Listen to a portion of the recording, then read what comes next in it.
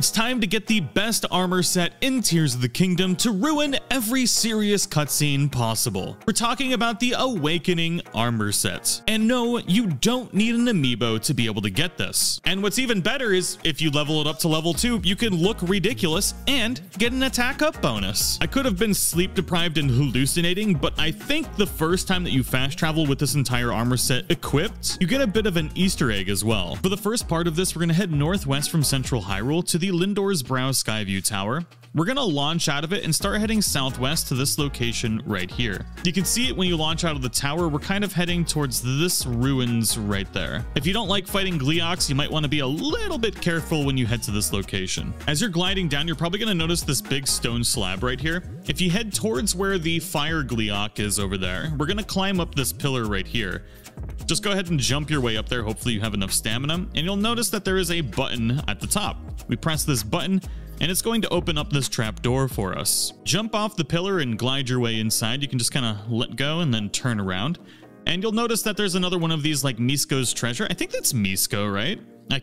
It's been so long since I picked up that first initial quest line, but all you got to do is run up to this chest, open that bad boy up, and wham bam, thank you ma'am, we've got the Tunic of Awakening. Next, you're going to head just south of Central Hyrule to the Hyrule Field Skyview Tower. You're going to launch yourself out of it and head towards the old Colosseum area. If you have the glider suit, you can get here extremely fast. Now, unfortunately, there is going to be a Gleeok here, and I can show you exactly how to kill this thing very, very quickly. Before we go and fight this Gleeok, I highly recommend hitting up on the D-pad and then sorting your inventory by Zonai devices and dropping one of these rockets. You're then going to fuse this to your shield, and now you should have quick access to be able to drop these rockets and be able to fuse them really quickly. I'm going to use a spiked Boko bow for this to show you that you can do this at lower levels. I do have better bows, but I'm going to specifically use worse ones. Once you engage the Gleeok, just pay attention to its heads. Once they start going a little crazy, you're going to launch yourself up with the rocket.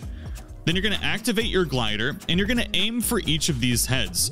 You're going to notice that once you hit them, you get a little bit of a damage on them. If you have any good fuse materials like these Gibdo bones that you get from doing the Gerudo questline, you can use these to quickly take out the heads. If you don't have any good fuse materials, the real goal here is to use your best bow and shoot each of these heads in the face until each of them have no health. Once that happens, they're going to fall to the ground. Now, while they're on the ground, what I recommend doing is making sure that you drop another rocket on the ground and fuse it to your shield just like we did before. And then the second they start moving, you're going to want to launch up in the air to dodge their wind attack. And then from here, we're going to repeat the same process. It's probably going to jump up in the air, so just prepare for that. And then we just need to hit each head once again, and we kind of just repeat this process. It's really easy once you know their mechanics. So they're going to fall to the ground again. And as long as you're paying attention to their movement and making sure that you drop a rocket and fuse it to your shield each time they fall, all you need to do is just keep beating the heads over and over. The second this thing starts moving, always activate your rockets to dodge their wind attack, and then just wait for them to hop back up into the air and use whatever means necessary you have to take out each of the heads. It might take you a few tries to get used to this process, but the second you do, you will never have a problem defeating Gleeoks ever again anywhere in the game. Easy peasy lemon squeezy. Little bit of a bonus for getting this armor, if you will. Now you can pick up all your precious rewards like these Gleeok Thunderhorns. You can use this method for every single Gleeok in the game. Now head to the very back of this Colosseum, and you're going to notice that there is a statue here with a sword, right? So what we need to do is we need to actually find the statue that does not have a sword in it, which is this one right here. There's also another trapdoor on the ground. Go ahead and activate Ultra Hand and grab this sword that's next to this wall right here, and we're just going to move it in front of this statue like that.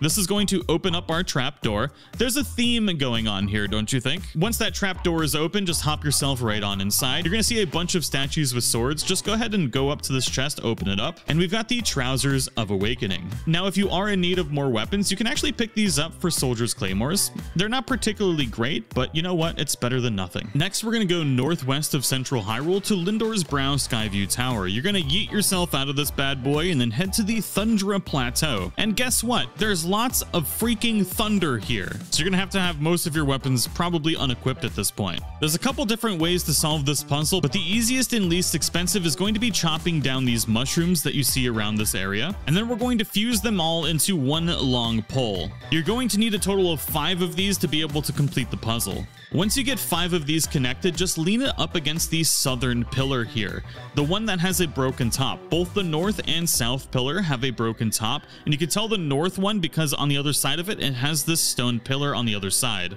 Obviously, you can also look at your mini-map.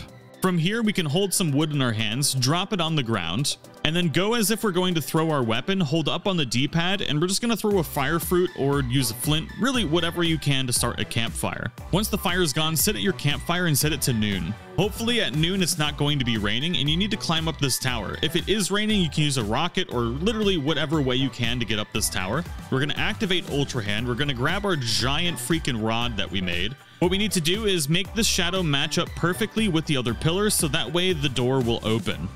It's a little bit complicated, but as long as you put your like makeshift pillar right here on this tower, it should line up the shadows perfectly. And it does have to be done around noon or obviously it won't work. So you got to try and do that as quick as possible. Then just hop down into your lovely little hole, run down to open up the chest. And now you've got the best piece of the armor set, the Mask of Awakening. Well, there you have it, ladies and gentlemen, the full Link's Awakening outfit. Now I could have sworn when I wore this full outfit for the first time, I got a different music when fast traveling for the first time, but I haven't been able to recreate it. Maybe I don't have an old enough save, or maybe it was something else that triggered it to begin with. I don't really know, but if any of you figure it out, would love to know in the comments below, and I'll see you all in the next one.